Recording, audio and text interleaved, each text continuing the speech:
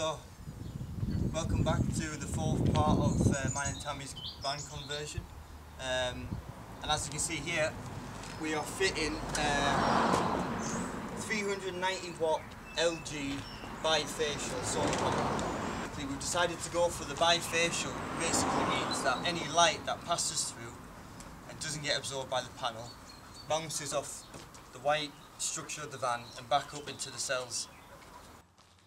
As you can see, we've laid out the mounts.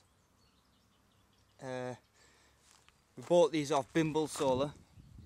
You can see the wind deflectors here. So this is the plan. Come to this side and you can see the stencil we've drawn out.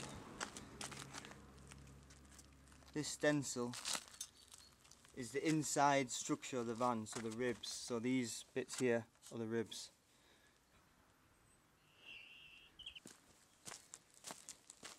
For the back, where the cables are coming through, we've got another, can't see it, another panel there where our cable gland is going to come through. For the back, we've decided to go with these solar mounts, basically, so it's an open back, which the theory behind it is any air that does come through whilst driving, it can escape out the back and not pull up the solar panel.